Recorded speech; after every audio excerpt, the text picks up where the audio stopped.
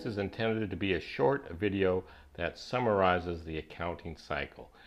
Don't be concerned that you don't understand every little detail in this video, but what's important is that you understand the big picture and the importance of the accounting cycle.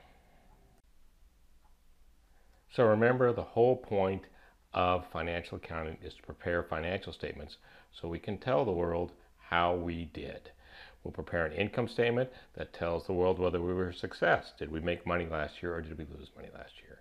We'll have a statement of owner's equity that says if we made money, did we keep it in our business or did we pay it out to our owners? And then at the end of the year, we'll have a balance sheet that'll show what we own, those are assets, versus what we owe. And the difference between what we owe, our assets, and what we owe, our liabilities, is our equity in the business. Well, how do we know our salaries and wages expense was $5,200? How do we know that prepaid insurance had a balance of $550 at the end of the year?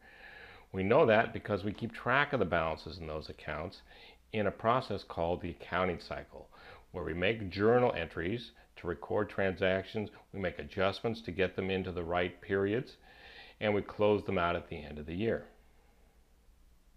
So our textbook has 9 steps in the accounting cycle. Some will have 8. Our first step is to analyze transactions. The first step is to analyze the transaction. Is there something for us to record? So if cash is changing hands, or we're earning revenue, or we're incurring an expense, there's something for us to record. So if we decide in step 1 there is something for us to record, then we make a journal entry. That's step 2 of the accounting cycle. We put a date. We debit a specific account, debit means left, and we credit a specific account. We may be debiting or crediting multiple accounts if it's a compound entry. There's always the same amount of debits as there are credits, and we stick a little memo down here to tell the next person what just happened. That's step 2 of the accounting cycle. So in step 2, we've got everything in chronological order as it happened to us. Step 3, we reorganize that data by posting those journal entries into individual ledger accounts. So a ledger account might look something like this. It's got the account title, it's got the account number, it's got a column for the date, a column for an explanation, a reference. That just tells us which journal page it came from. In this case, it was page 1 of the journal. There's the debit, $15,000, and then the balance in this account. It'll keep a running balance out there in the last column. But that's a lot of writing. So over the years, accountants and accounting textbooks and accounting teachers and accounting students have agreed instead to use T accounts, which are just graphic representations, simplified graphic representations of the ledger accounts. Here you see the $15,000 debit. The only thing that's missing is that it doesn't keep a running balance.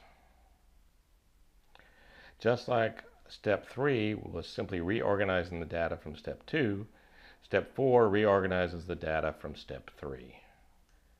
We list all the accounts in a special order: assets, liabilities, owner's equity, revenue, and expenses.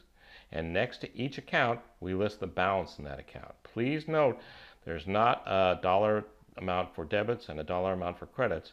We list the balance in each of these accounts. Step 5 is about adjusting journal entries. They're simply journal entries that get our revenue and our expenses into the right period. They never affect cash. They aren't triggered by real events in the real world. They're triggered by the passage of time or by us looking at a list that reminds us that we have to make these adjusting journal entries. And they never affect cash. They always affect one income statement account and one balance sheet account. In this example, I show the interest expense, which is an income statement account, in red, and the balance sheet account, which is interest payable, is in black font. So step 5 is making adjusting journal entries to get our revenue and our expenses into the right periods. Step 6 of the accounting cycle is to prepare an adjusted trial balance. So just like the trial balance, we list the accounts in a certain order, except now their balances have changed slightly due to the adjustments. In this example, the accounts in red are the ones that changed from the trial balance. And now if you look closely, you can see that down here at the bottom we have our revenue and our expense accounts. That's what we need for our income statement. Here's our owner's equity accounts, and everything above that are our balance sheet accounts. So now that we've organized our data properly, it's a pretty simple matter to prepare our financial statements.